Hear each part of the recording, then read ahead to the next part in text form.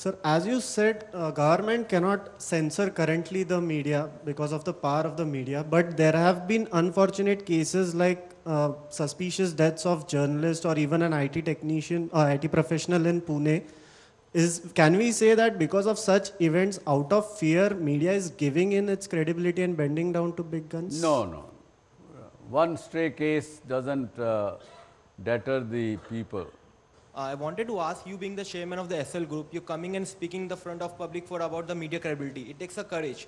But what I wanted to ask is, what after this discussion? Somebody talked about what about the follow-up after the discussion?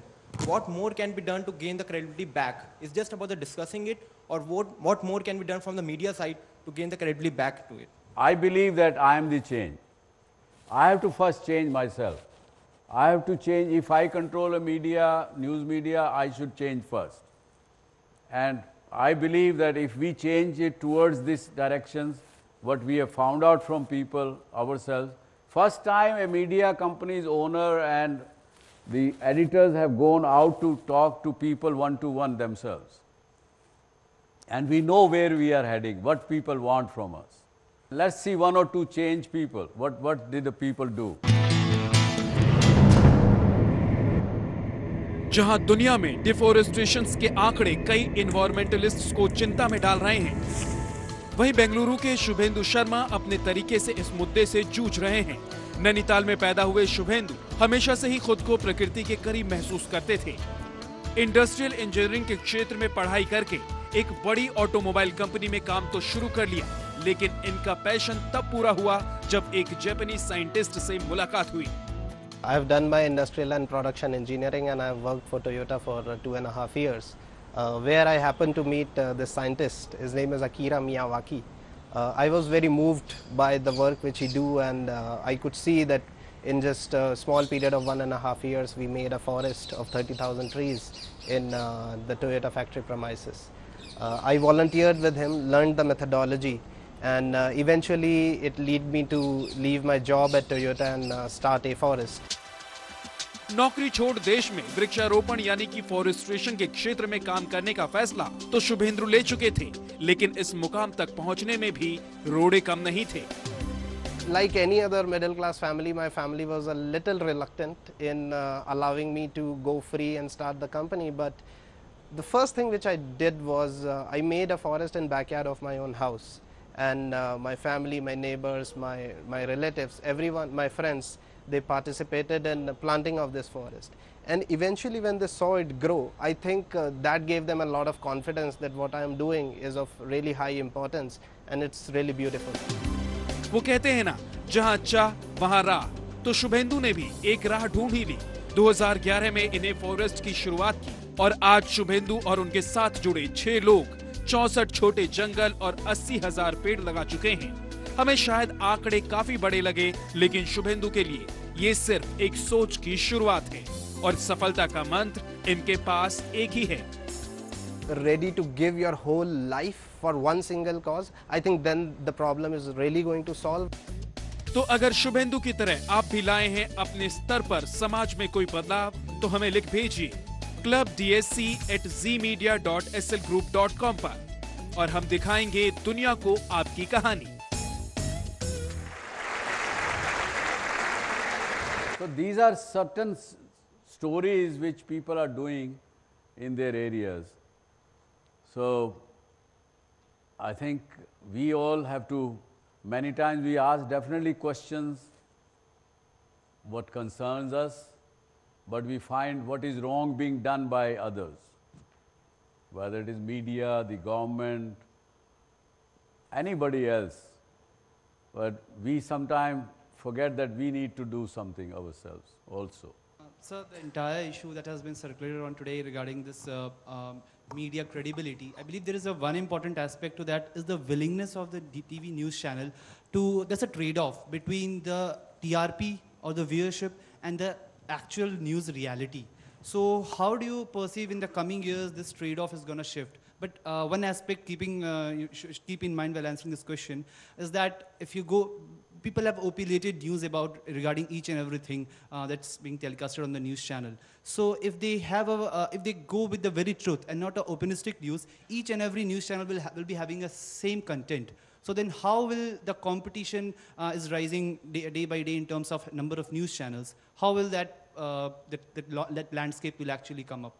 Yeah, you're right. You're a very good question. I must compliment you on that.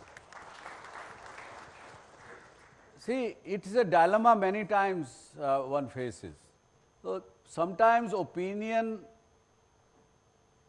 or a stand taken, if it is honest stand and if you come up and say, yes, I do stand for this, then rest is up to the people whether they accept it or not. But if I use that opinion, push that opinion for my personal gain, then probably it is wrong. And it is only my own conscience which will help or not help. Generally, you have to see whether this news media brand is honest overall or not. Hello, sir. My question is related to the advertisement and promotion. As Zee Network has various channels and news channels also, if we compare that credibility towards the news channel is a bit obvious, it's very good as compared to the other TV channels. So do you have any selection criteria what to promote or what to advertise on news channel as compared to other TV channels? Because people will see your news channel with very credible manner as compared to other channels. So do you have any selection criteria for that? There are always financial pressures that do not allow us to reject certain advertisements. But we should be doing this, particularly on news channels. We should not put advertisements which are misleading. We should do that. We have not done that so far, I must admit. Yes. Yeah, we have already established in this forum that news channels have become a business. So a business is essentially built up of its employees. And so I just want to know what level of what level of priority do you give to a person's integrity when you hire people at various levels? Like, I just want to cite an example. There are news channels which say that this XYZ news channel ने आपको सबसे पहले ये खबर दी, when the news is much more important.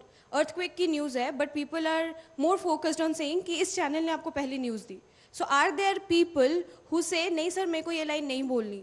Do you prefer such people, or do you discourage such people to join your company? See, there are two aspects to the integrity of the journalists. One is that are they taking money and pushing a news, or they are taking money and removing a news? That we have zero tolerance. But still it happens. Even in our company it happens. This is a question of ethics and the kind of reporting. I keep telling people in my company that a girl was raped in some village by some people. Girl is a girl. Why do you say that Adivasi girl was raped or a scheduled caste girl was raped? Why do you sensationalize that by saying that? So, but there are many such things which we need to be sensitive about. This is a question covered under media being insensitive. We have to do the check and balances, including our own network. DPA 1, government, the then I&B minister, who happened to be my friend, Priyaranjan Das Munshi. I told him, I said, sir, please don't distribute the news channel licenses like you are distributing a pan bidi shop license to open. This will boomerang on all of us and on this country.